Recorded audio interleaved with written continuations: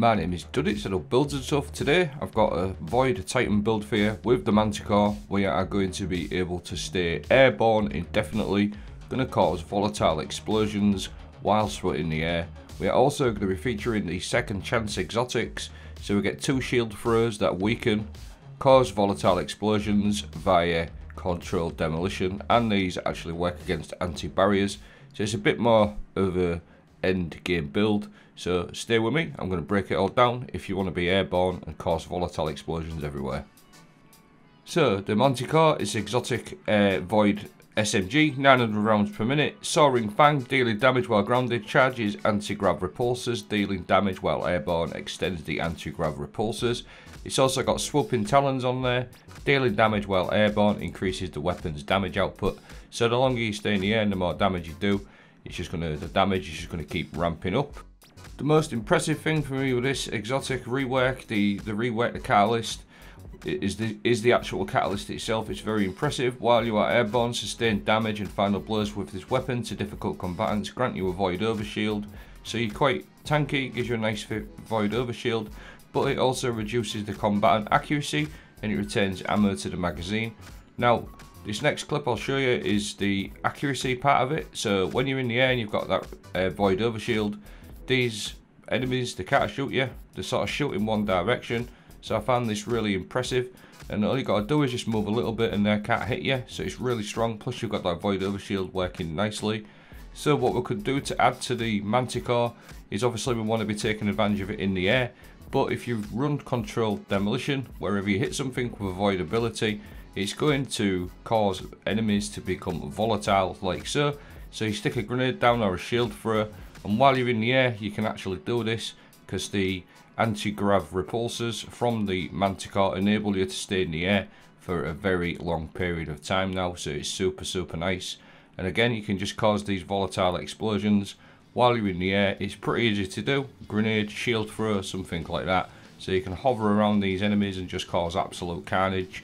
Purple volatile rounds popping off everywhere whilst you're in the air. I found it really cool.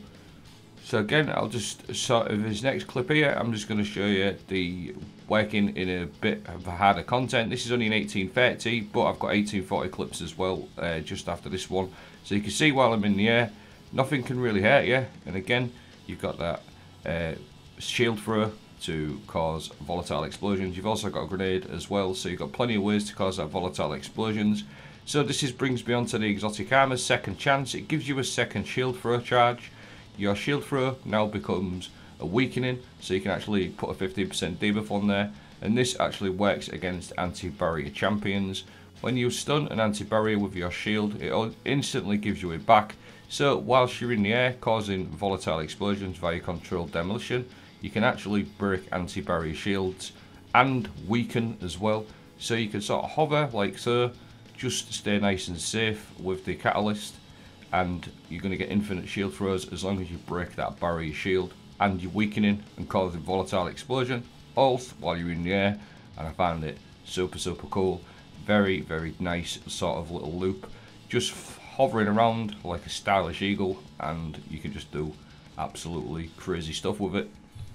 And of course with the second chance, because we've got 2 shield throws, that is excellent for controlled demolition. So you're pretty much going to have 2 shield throws most of the time, or at least 1, plus your grenade and weakening effects from the second chance. Just purple explosions everywhere, left, right and centre. Is super cool. Now another thing that works really nicely with the second chance is trench barrel shotguns. Because trench barrel actually got changed, I covered it again in a previous video. Trench barrel now actually works with ranged melee attacks. Use unraveling orbs, picking up an orb of power, grants strand weapons unraveling rounds. You can also get unraveling rounds with your shotguns this season, so you can go absolutely crazy with a strand shotgun as well, which I found super cool. Like I said, I did do a video on this the other day, so I'm not going to spend too much time on the unraveling rounds, but unraveling rounds on a shotgun, if you do need to get on the ground and clear enemies, it's just a nice solid option to do.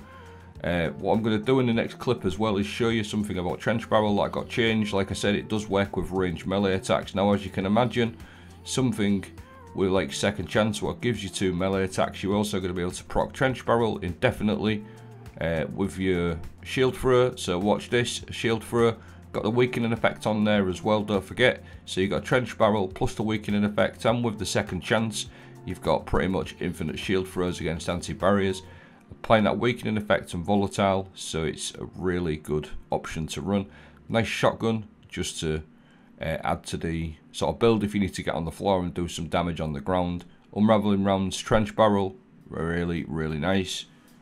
Now I'm just going to, next sort of ending of the video, I'm going to talk about my aspects, fragments and mods. So if you want to get a dim link, you can skip this bit. Controlled demolition, this is what we've touched on this in the video already. Offensive bulwark, now you can run this one if you want, because the overshield from the Manticore actually works with offensive bulwark, but I've actually found what using Bastion on this build was a little bit better, especially for endgame builds. For the endgame type of aspect, getting more overshields always helps, but you can run Bastion or offensive bulwark. I really like suppression grenade, but you can actually run vortex grenade if you wanted to. I prefer suppressor grenade because it is good against overloads. Shield thrower, that's what you actually need for the second chance exotics to work. So you must have shield thrower. Echo of undermining to add to the second chance. Weakening effects, your grenades also weaken. Echo of harvest, defeating weakened targets, creates an orb of power and void breach because we're always weakening things. Echo of starvation to get that devour going, so you can also be super tanky in the air. And then echo of persistence, void debuff supply 2, have increased duration. Class item, I like to run a Reaper mod. Shortly after using your class ability, your next weapon, final blow, spawns an orb of power. And then time dilation to make my armor charges have a longer duration. All these work really nicely with the devourer as well because you create plenty of orbs. So on my legs, I like to run a double void weapon surge for the Manticore just to buff it out, an extra 17% damage, plus all weakening effects you've already seen. I also like to run an innovation, reduces grenade cooldown each time you pick up an orb of power. Your chest piece, you can just run whatever you want, that's your pick. Double void resistance, something like that. But on my arms, I like to run double font of Vigor. This gives you 70 strength for 2 of these whenever you have an armor charge. So you can always keep that shield thrower nice and active. So I've got 30 strength, but that's actually 100. I also like to run impact induction. Causing damage with a powered melee attack reduces your grenade cooldown. On the helmet, I like to run harmonic siphon. Void weapon kills give you an orb of power. And then I also like to run solar and strand weapons, heavy or in my primary. So this one is good as well for creating plenty of orbs. And then because I run a shotgun, obviously I like to run a special ammo finder. But that's the build. I will leave a dim link, let me know what you think. Just being in the air, pretty safe, being able to do anti-barrier capabilities and overload with the suppression. Really cool. Thanks for watching. I hope you have an awesome day and I'll catch you next time.